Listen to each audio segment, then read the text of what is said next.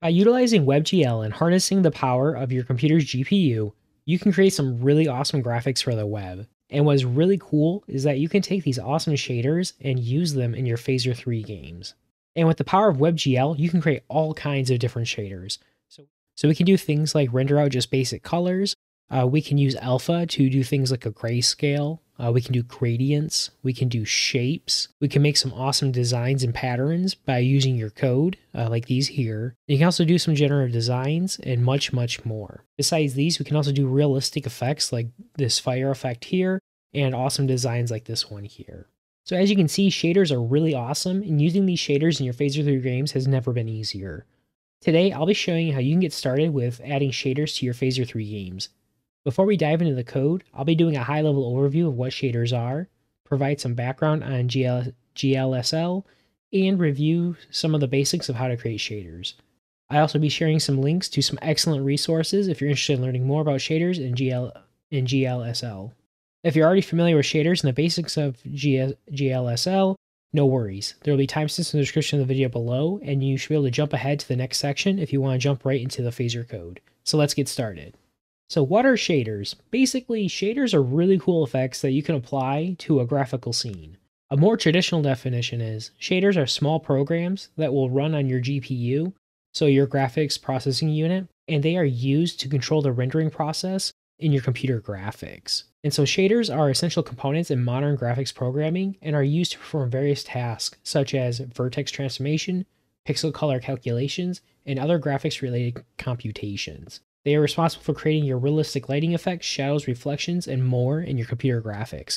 And so we'll see a lot of these in our games. And so there are two main types of shaders, fragment and vertex shaders. Fragment, otherwise known as your pixel shaders, are your shaders that operate on each pixel of your rendered image. And so as an example, when we're rendering out this canvas element here, each of our pixels are being rendered out by our fragment shader. And so each one is calculated individually. So your fragment shader, they will determine your final color and other attributes of each pixel on your screen. And these are crucial for implementing your effects like lighting, shading, and post-processing effects when you render out to your canvas. Vertex shaders, on the other hand, these shaders will operate on each vertex of a 3D model.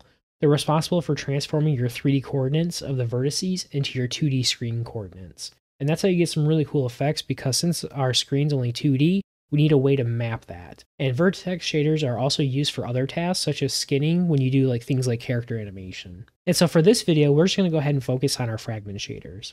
The reason shaders are so powerful is that one or more shaders can be applied to all of the pixels on your screen, and each pixel is being modified in parallel and independently of each other. So when our shader runs, in order to get this effect, each of these pixels is processed in parallel, so then that way we get our final design here. Likewise, if you're using multiple shaders in your scene, each of those shaders are going to process your pixels and work together to create really cool effects like this. And so this is all possible thanks to your computer's GPU. As an example, a basic fragment shader could be that you set the color of each pixel to black, and when applied to all pixels, we would have a black screen. If you want to do something more interesting, if we set the color proportionate to our X value, we could create a very simple gradient, like this grayscale one here. So how does this all work? So in order to actually create our shaders for the web, and to use our shaders with Phaser 3, this is all made possible due to WebGL, or the Web Graphics Library. WebGL is a JavaScript API for rendering high-performance interactive 3D and 2D graphics with any compatible web browser without the use of plugins. WebGL does so by introducing an API that closely conforms to the OpenGL ES 2.0. OpenGL is a shading language that is very similar to your C programming language, and this is specifically made for writing shaders. This is typically known as GLSL code, and we can utilize Phaser 3 WebGL mode to use this code. So as an example, it'd be like this code here that you can see on my screen. So now that we have reviewed what shaders are, let's take a look at a basic shader program and go over what each part of the program does.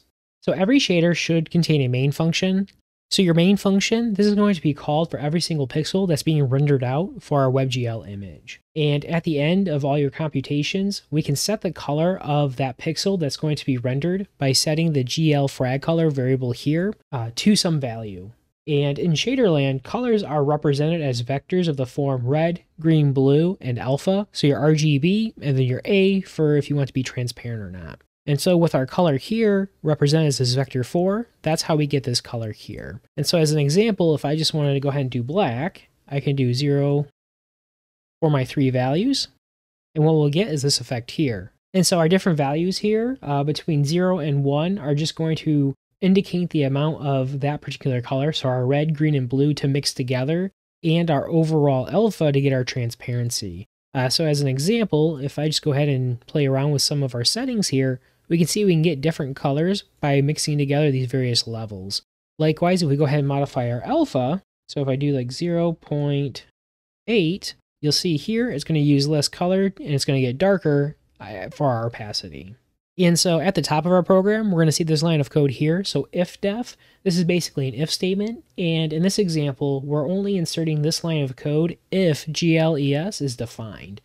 And so one of the main types you'll be using in your program is going to be a float. And your float types are vital in shaders because they give you a level of precision when you're rendering out, which is very crucial to create the type of effects we're looking for. And so lower precision means you'll have faster rendering, but the quality of your render is going to be worse. Versus if you have higher precision, it's going to take more to render it out, and it's going to be slower, but you have a really quality image, you have a really quality scene that's being rendered. And so what's really cool is you can be picky and specify the precision of each variable that uses a floating point in your program. And so in the second line of code here, what we're doing is we're setting all of our floats to be medium precision. But you can also choose to set them to low or high if you want to affect all of your floats in your program. And so another vital part of a shader is you need to be able to pass variables to your shader when it runs. And so in order to pass variables, what you need to do is you need to define them outside your main function here. So like these here, these are different variables that will get set. And by setting these variables, we can then reference them inside our main function to create some of our cool effects. And so we can also define our own custom functions that we like to use outside of our main functions, and then we can reference that code from our main function. And so a really good example of this is in this shader here. You'll see we have a bunch of additional variables, and we have our own custom functions here defined with what gets returned, and then we reference those inside our main function here to do all of our calculations to create this output. And so there are a number of built-in variables and textures that will provide you with your key functionality to create some very basic shaders. And so we won't go over all of these, but two main ones to call out. And so one of the key ones is going to be this frag coordinate. And what this is going to be the coordinate of our pixel that we are processing currently, which we will go ahead and render out. So another important one is going to be your texture 2D function. And what this does is it allows you to grab the texel or your color from a given texture, and then you can use this to modify the pixel of an image. And so it can also be used for basic things like if you load in a texture to your shader, you can go ahead and just render out that whole texture to your scene. And so as I mentioned, we won't be doing a deep dive into shaders or going over all the things that you can do with them. However, there are some really good resources out there if you'd like to learn more. If you are interested in learning more or playing with shaders without jumping directly into code, I would recommend that you check out the following resources, and there'll be a link to these resources in the description of this video. The first one is going to be the Book of Shaders, and so this is a really good resource for getting started with shaders and what they are, how you write your code, and just how to get started. A great website for playing with shaders and seeing some live examples is ShaderToy. And so what this site allows you to do is you can write your own shader code and then see the output immediately while you play around. One thing to note though is ShaderToy has some of its own custom functions and methods that are built on top of the standard variables. And so it's going to give you some methods like texture here. This is going to be slightly different than the texture 2D that I referenced before. You can also browse some of their popular examples and you can see how those were created just by using some simple code to create your shader. And one additional resource that's really good is the WebGL fundamentals here. It goes over the WebGL basics and then it starts expanding into some more of the advanced topics. So I definitely recommend checking this out. And so one additional resource I do recommend checking out if you are interested in shaders with Phaser 3 is the Phaser 3 labs. And so the lab has a lot of examples of using shaders and how you can apply those to your camera, your game objects, and much more. And so as you can see here, these are just a bunch of different examples that use different types of shaders to create effects in our game. So now that we've covered the basics of shaders, now it's actually the time to jump into some code.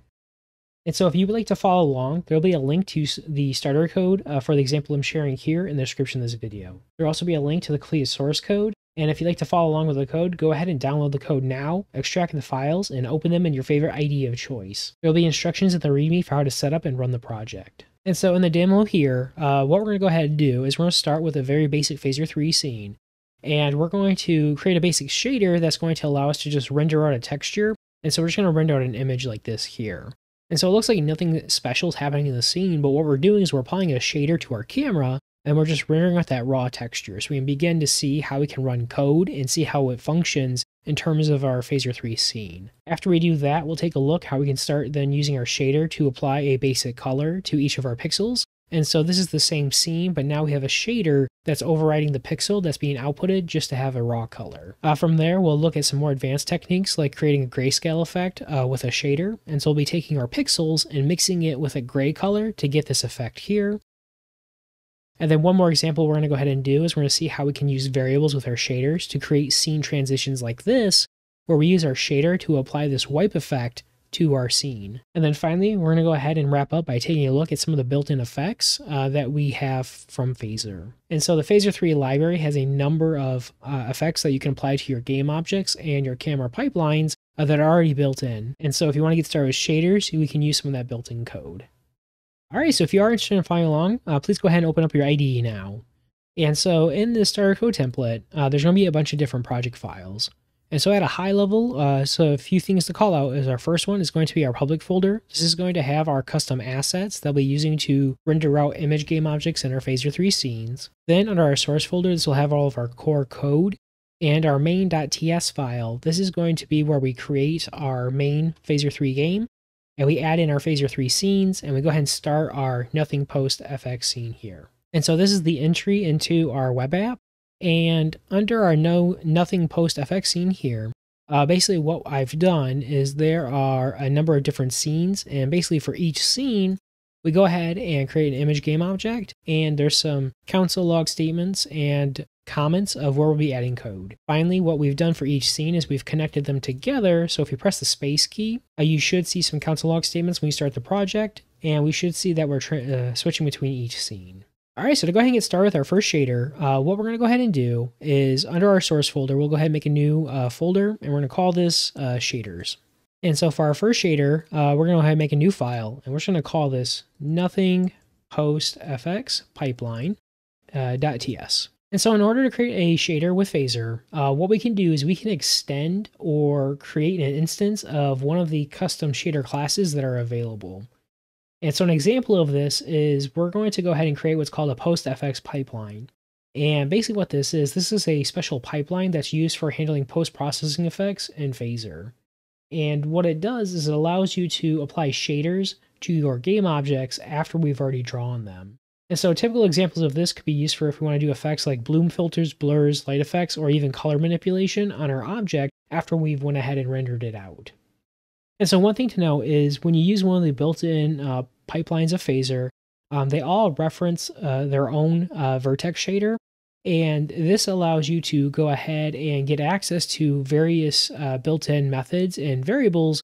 So then that way we can do things like know which pixel we're trying to render out to our Phaser scene. And it allows us to grab things like different textures. So in that way, if we're rendering out multiple textures, we can then render them differently depending on the shader we're building. And so this will make more sense as we dive more into the code, but it's just something to keep in mind. So I do recommend checking out the docs if you want more details. All right, so to get started with our code, what we're going to do is we're going to export out a new class. And so we'll do export class, and we're going to call this nothing post fx pipeline. And for our class, we want to go ahead and extend our built-in Phaser class. We're going to use Phaser, we're going to do our renderer, and then we're going to go ahead and do WebGL, and we want to do our pipelines. And from our pipelines, we want to go ahead and grab our post fx pipeline. And since we're extending that class, let's go ahead and add in our constructor. And we're going to get an instance of our Phaser game.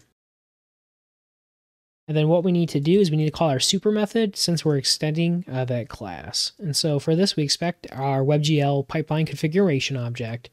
And so on this, we need to provide our Phaser 3 game. All right, so then now what we need to do is with our pipeline, we need to define our shader program that we want to run with this pipeline.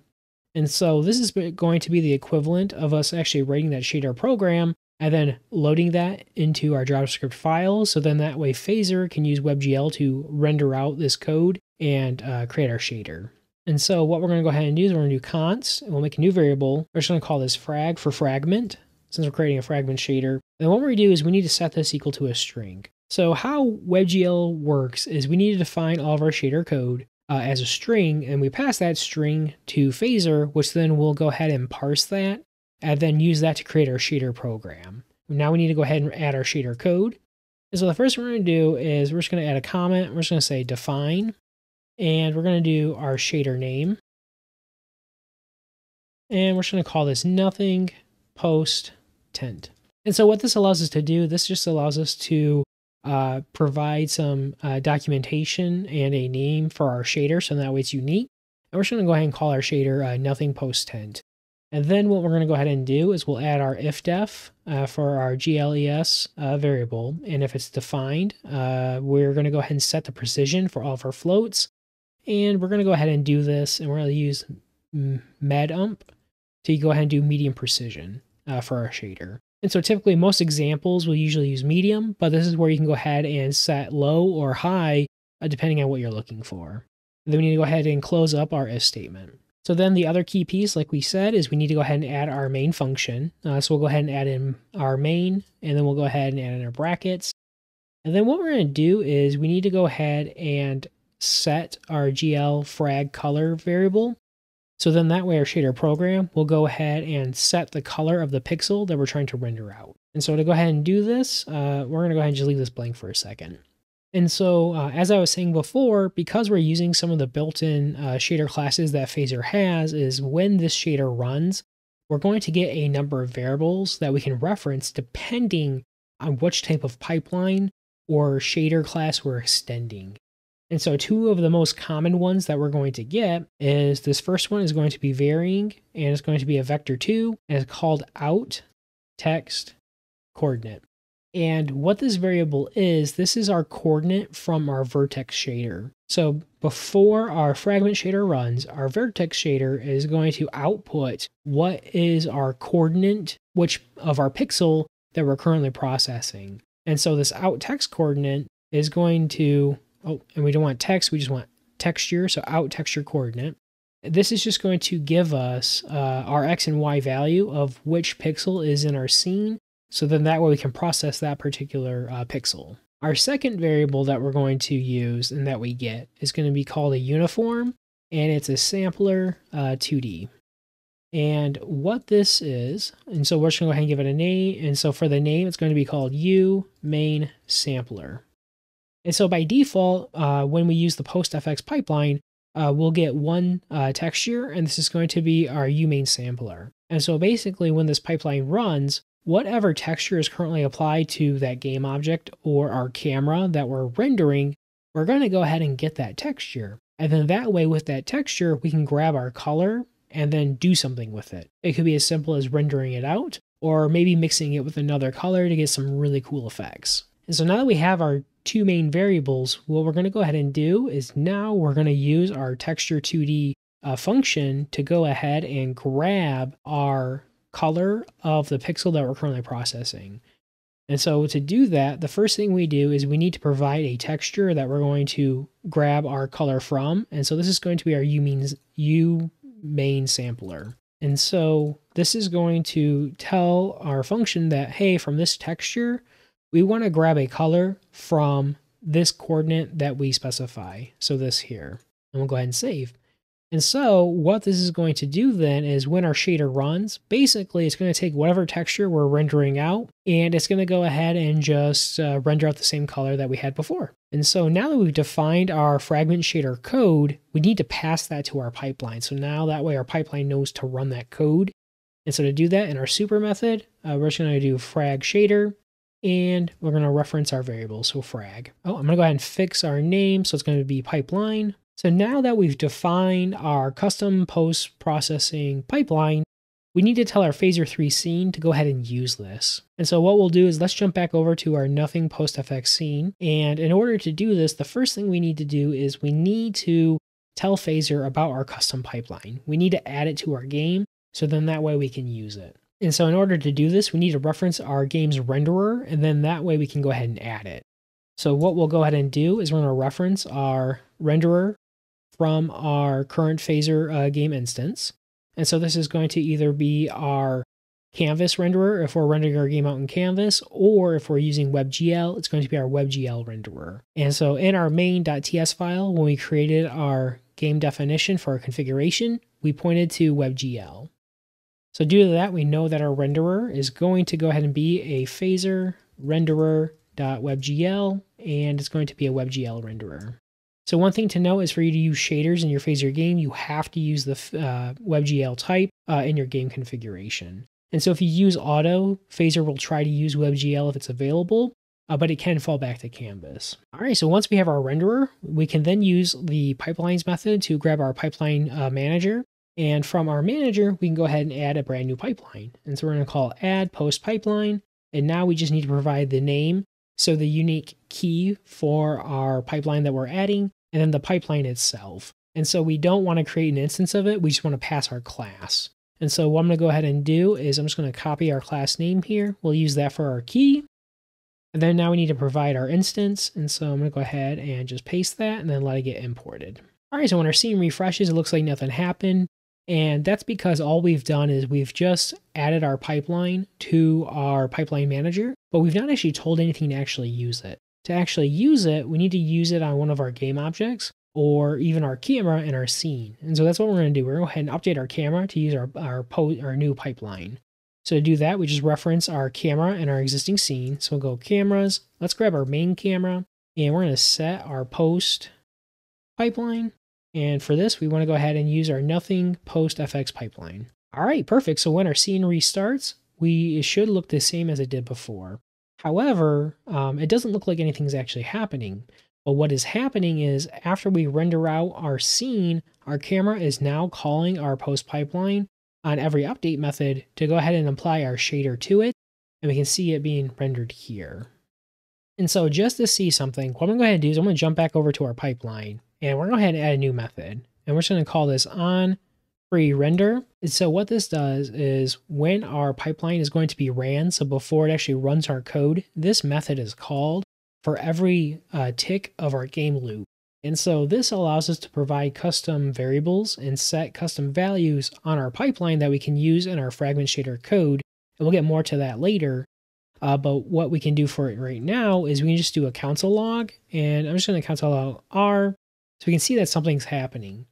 And so now when our scene refreshes, we'll see right away in our console log, our code is being ran quite frequently. And so what's happening is for every tick of our game loop, our pre-render methods being called for our pipeline, and we can see that happening here. And so this example isn't very exciting, but what it does give us is a working base of using a pipeline to go ahead and create a shader and use it in our game. And so this is our base, and it gives us a good starting point of how we can use some of the built-in functions and variables to do something in our game.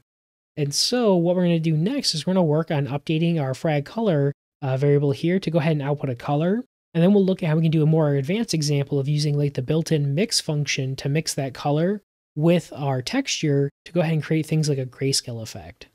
All right, so to go ahead and update our pipeline to go ahead and do something simple like render out a basic color, what we need to do is we just need to go ahead and update our GL frag color variable here to have a new vector4 value of the color we want to render out. So like in the example before, the key thing to remember is our GL frag color. This is going to be the color of the pixel we're currently processing that we want to output to our scene. And so right now we're just using the exact same color that we get from our texture. And so what we're going to go ahead and do is we're going to go ahead and comment this out. And what we'll do is we'll go ahead and reference our GL frag color variable. And we're going to go ahead and make a new vector4. And so with our vector4, we can go ahead and provide our floats for our RGB. And so we're going to go ahead and just start with black. And so we'll have our red, green, and blue. We're going to set all of our values to 0. So for your vector 4, it's always a number between 0 and 1. And then we can go ahead and provide our alpha. So then we'll go ahead and set this to 1. And we'll need to make sure we can keep our semicolons in order for our program to run. Otherwise, what will happen is if we're missing one, we'll get a big error when we try to create our shader program. So what we should see right away is when our scene restarts, now we have a black screen. And so what's happening is our shader is now being called for every update of our game loop. And for each of our pixels, all we're doing is we're just replacing and we're saying, hey, for this pixel, I want it to be this color. We just want it to be the color black. And so if we go ahead and change our alpha as an example, we can go ahead and modify our color. So no longer just black, now we have a gray color because we're doing our black and we're making it a little bit transparent. Likewise, if we just want to make it very colorful, we could just do, red. We could apply some green to it. So we could do like 0.4. And let's go ahead and throw in some blue. We could do 0.2. And so we'll see here now by mixing in our various colors and providing different values, we can go ahead and create different colors in our scene. All right, so not a very exciting example, but what we see now is now we can see how we can make our own colors and apply that to our pixels. And now we can go ahead and do some more advanced techniques like mixing two colors together. And so there's a built-in function called mix, and what it allows you to do is provide a starting color and an ending color, and it's going to provide you a new color that's somewhere in between them. And what you can do with this is now we can take the color of our original pixel and apply another color to it to go ahead and give it a tint. Or, and what we're going to do now is we're going to go ahead and do like a grayscale effect. And so to see an example of this, let's go ahead and comment this out. And what we'll do is let's go ahead and grab our GL frag color variable. And what we want to do is we don't want to replace the whole variable. We just want to replace our RGB values on it. And so what this allows us to do is reference those properties. And now we can call a function that's only going to return those three values, and we can go ahead and set them. And so what we're going to do is we're going to go ahead and call the mix function. And so the mix function is one of the built-in functions for our WebGL, and we can go ahead and use this function to take our two colors and mix them together. And so how it works is we can define what we want to pass in. So for our example, we'll be passing in vector 3s. And so what that expects is us to provide two vector 3s, so two colors, our X and Y, and then some type of weight between those to get our new resulting color. And so how this works is we provide our first color. So like this example here, we have this bluish color, our color B, so like this yellow color, and then we have a percent value from 0 to 1 to mix them together. So as an example here, if we do 0% when we mix them, we're going to get blue. Likewise, if we do a full percent 1, we're going to get yellow. But along that line, depending on what you provide, you'll get that new resulting color because they're being mixed together. And so we'll get like this purple color if we do somewhere in the middle. And so what we can do in our game is we can use the original color of the pixel from our image that we want to render out and then mix it with a color to create a tint. And so go ahead and do this. The first thing we want to do is we want to go ahead and set our GL frag color variable to our original pixel color. And so we'll use our texture 2D method to grab it from our texture that's passed in. In our mix function, we're going to go ahead and first pass our vector 3 for our existing pixel. And so what we'll do is our GL frag color, we'll grab our RGB value to make it a vector 3 instead of a vector 4. And then we can go ahead and specify a new vector 3 of the color we want to go ahead and have as the result. And so for this, what we're going to do is we're going to take our existing color from our pixel, and we're going to multiply it by another value to go ahead and get our gray color. And so what we're going to go ahead and do is we're going to do 0.2126.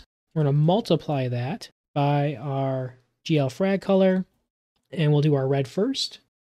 And so what we need to do is provide our three values. And so we do that by using the plus here.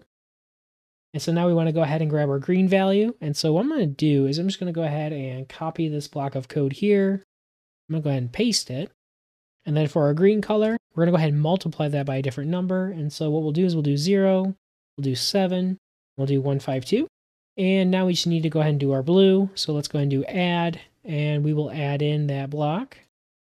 And so now we need to make sure we grab our blue channel, and we want to go ahead and multiply this by 0.07, and we'll do 22. And then we just need to specify the percent value. And so what we're going to do is we're just going to do 1, and so that way we use that full value. So now when we save and our scene refreshes, we'll see right away, now we get this gray color applied to our scene. And so what's happening is we have our original texture, which was our colorful image, and we're grabbing that value and we're setting that to our pixel. We're then overriding our RGB value to be the result of our mix function call here. And so what we saw with our mix function, we specify our two vectors for our two colors and our percent that we want to be applied to the resulting color. And so what we did is we took our original RG and B channels from our original color and we multiplied them by another value to get our new color. So then that way, our color is going to be somewhere between our existing color and then this new modified value, so gray. And then we went ahead and just applied a full percent, so we get this effect here. And so what we can do is we can play around with these values to get different results. So now we see here, if we don't apply our full 1.0, now we have our gray kind of applied to our image. And so it gets like a more lighter color. And so we can see just by tweaking some of our values, we get some really interesting results just by modifying these here. And so likewise, what I could do is, let's say if I want to make this 0.6, now we get a completely different color. Maybe we'll do 0.1. And now we're making it darker. And then for our blue, let's go ahead and make that 0.4. And so just by playing around with our colors, we get some really cool effects. And so I'm just going to revert those so we have our grayscale color. All right, so far our shaders have been pretty static. And what I mean by this is for our existing examples where we want to just use a single color or mix another color with our existing texture, our values that we use here are static and they're not dynamic. Typically, with our shaders, sometimes we want to do something dynamic based on something that's happening in our game. And so as an example, maybe I want to go ahead and modify the color that's being applied to our texture that we're outputting. And we want to make this dynamic based on something like maybe like time. So as our time goes by, our color would change to create like a different rainbow effect in our game. And in order to do this, what we'd have to do is we'd have to introduce a new variable to our shader program that we can go ahead and modify from our game code and provide a new value. And luckily, this is actually really easy to do with our pipelines in Phaser. And so what we would have to do is first, we need to go ahead and add a new variable to our program. And so in order to do this, we just need to go ahead and define a new variable outside of our main function here in our shader program. So what we'll do is we're going to go ahead and let's comment this out here.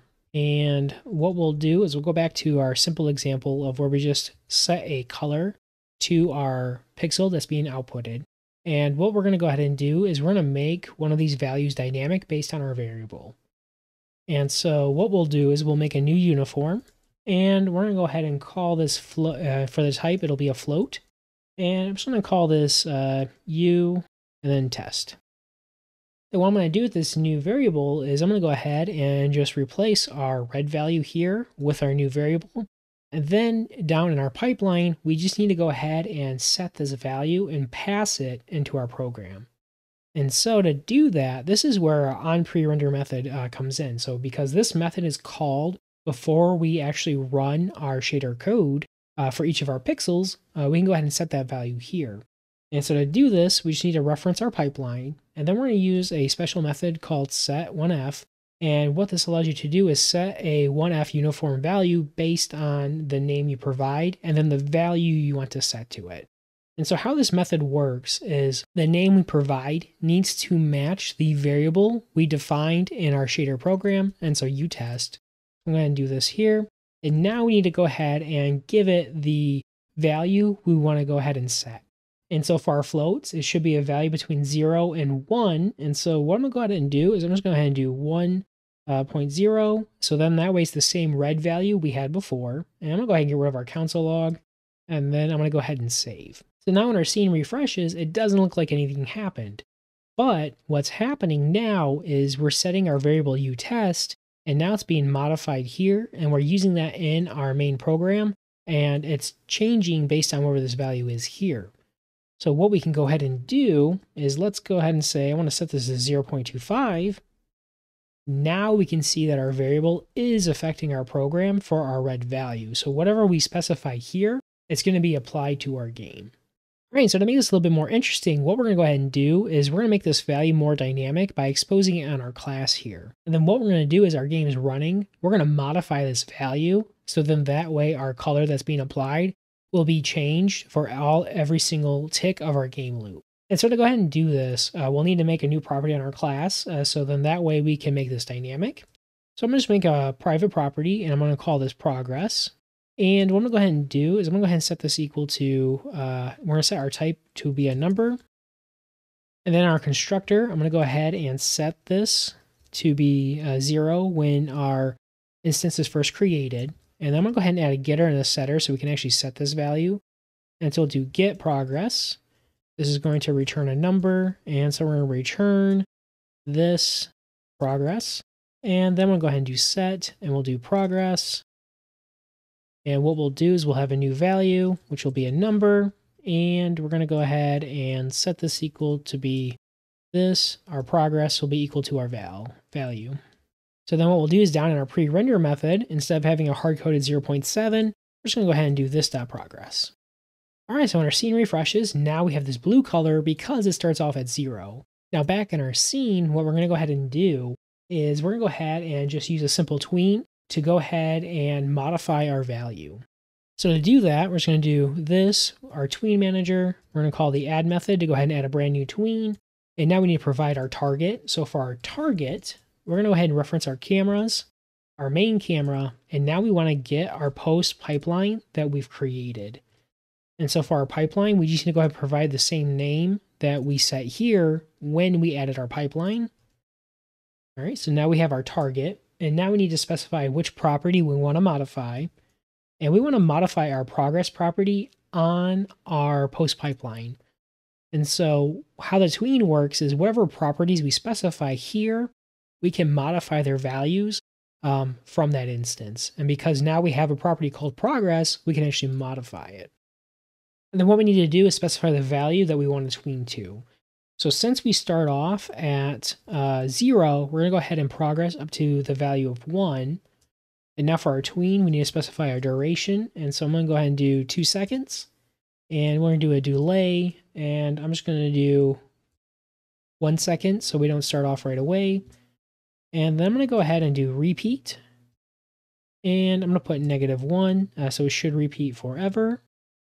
And one last thing I'm going to do is I'm going to do yo-yo. And so then that way it goes from 0 to 1 and then 1 back to 0. And so now we can see after our tween starts and it has that delay, now we get this really cool effect where we're changing our color that's being applied in our shader.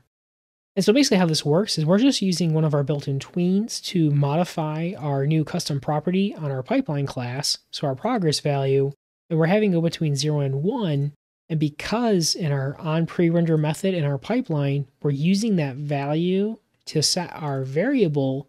And so what happens is every time our shader program runs for every single one of our pixels for our game loop, now we have that dynamic uTest variable applied to our shader. And so we can see just by using some of the built-in methods, we get some really cool effects from our shader here. All right, so now that we've seen how we can use variables to make our shaders a little bit more dynamic, the next one we're going to look at is how we can apply our shader to only some of our pixels on our screen. And in order to do this, what we can do is just like our regular code, we can add if statements inside our shader program. So then that way we have conditional logic that'll run based on some type of variable. And so what we'll do is we're going to go ahead and extend our example here that uses our variable, and we're going to use that to go ahead and determine if we should go ahead and render something out or something else. And so what this will result in is we'll have a nice shader where it's going to allow us to do a simple scene transition where we'll have a slide effect on our scene.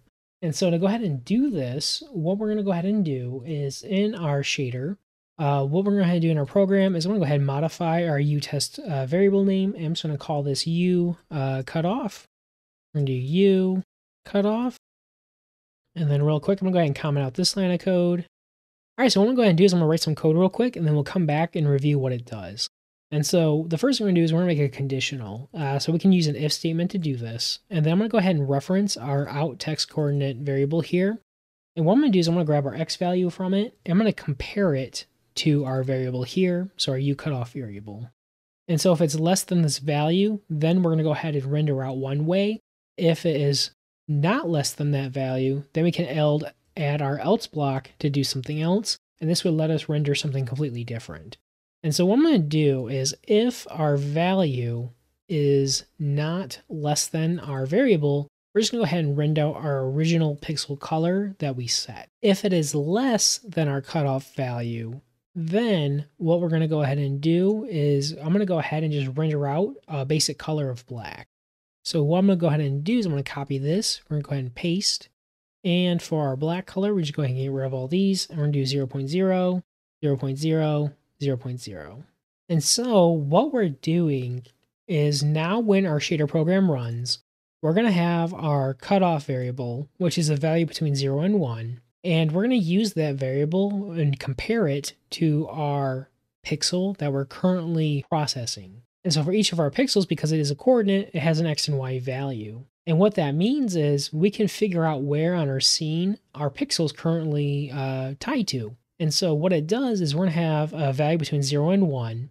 And so like in our phaser scene, our coordinate's going to stop up here in the top left corner, and we'll have 0 all the way to the right of our screen where it's a value of 1. And so that's going to be our X value. Our Y value is going to be 0 in the top left corner, all the way down to the bottom where it's 1. And so what we can do is we get this really cool effect now where we can compare our coordinates position to some value and then render out something conditionally based on that. What I'm going to go ahead and do is I'm going to go ahead and save. I'm going to come back to our scene, and I'm going to comment out our tween real quick. And then what I'm going to go ahead and do is when our constructor, when we set our value, I'm going to go ahead and set this equal to 0.2. Oh, and one more change we need to do is on our onPreRender method, because we changed our variable name, we need to go ahead and update that from uTest to be uCutoff. All right, so now when our scene refreshes, now we can see something's happening. And what's happening is now we have this black bar on our scene. And so if I bump this value to like 0.5, what's happening is now for all of our pixels, when it runs, we're saying, hey, for our X coordinate, is it less than our cutoff point? So this value here, if it is, we want to go ahead and render out black. If it's not, we're rendering out our original color. And so what we can see now is as we change this value, our black bar is expanding over our scene until it completely encapsulates it if we have a value of 1. And so what's now really cool is with our shader, what we can do is we come back to our code. Let's go ahead and add our tween back in. And now what should happen is now it should create this very nice effect where we can have this really cool transition. So we can have this black bar slide across our scene by applying it to our camera. And because we do have this yo-yo effect, we can see that it closes and then it opens. And so what we could do is we could have a black bar open when our scene starts, and then we can have it close when we transition to another scene. We could also do something else where we could also use our Y value in this equation. And so what we could do is we can say, and if our Y value is also less than our text coordinate, we can now modify our code, and we can get some really cool effects depending on what's happening. As now we can see by using both of these, we get this new effect where we have like this rectangle that's expanding until it gets all the way to our top corner.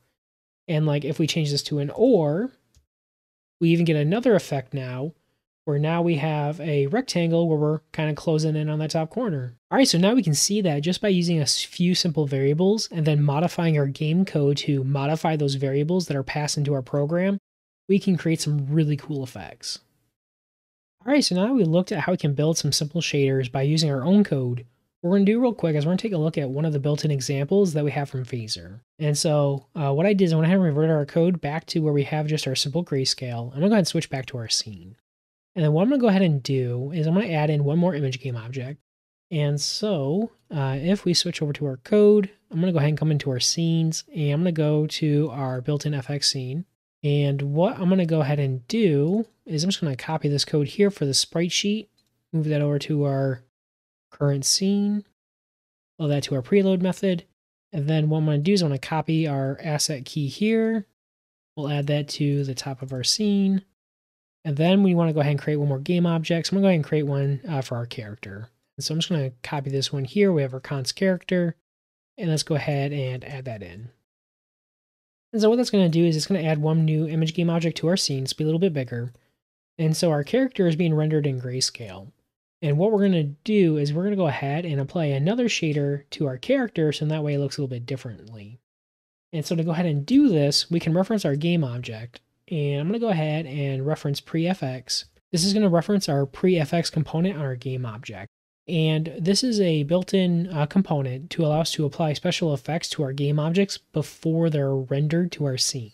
And so this could be really cool for effects like glow, blur. If you want to do like so this is really cool for effects like glow, blur, bloom, etc.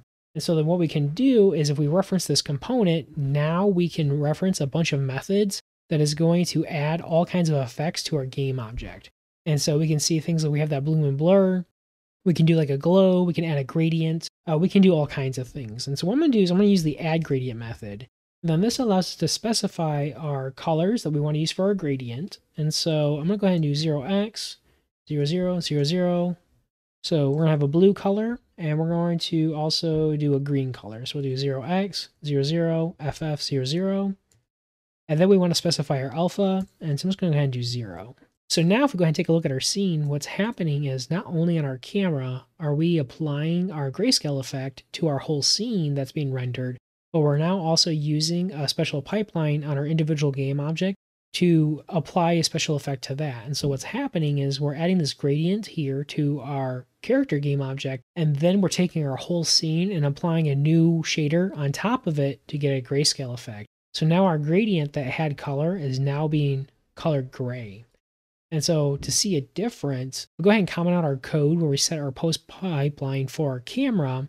Now what we'll see is our game object now has this gradient being applied to the whole texture for that individual object instead of being applied to our whole scene because we're using our camera. And so by mixing the two, we can create some really cool effects in our game by applying our shaders to what we want to use in our game.